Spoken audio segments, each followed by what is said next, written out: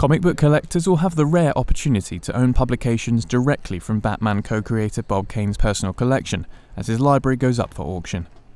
These were Bob Kane's personal copies of the first appearances of Batman in Detective Comics 27 and Batman #1. So we have Detective Comics 27 through 45 and Batman 1, 2, and 3. And these came out of a ring binder. They were bound in a ring binder.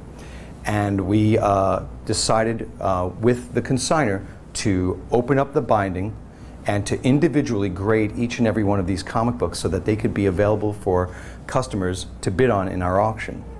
Zerzalo expects Detective Comics 27 and Batman #1 to fetch nearly $300,000 each at auction. Yeah, I mean, anybody can have a Detective 27, anybody can have a Batman #1, but not everybody can have the personal file copy of Bob Kane's. It's pretty amazing. The Batman #1 and Detective #27 will be on display at Warner Brothers Studios in Burbank, California for the 75th anniversary celebration of Batman. The sale, which the company holds 4 times a year, also includes a rare Hulk #1 issue. What makes this comic book so valuable is that it's an extremely high grade. It's a 9.2. Now, there's a census that tells you how many copies are in the world. This is the second highest graded copy in the world, but the 9.4 is buried in a collection and will never come out for sale.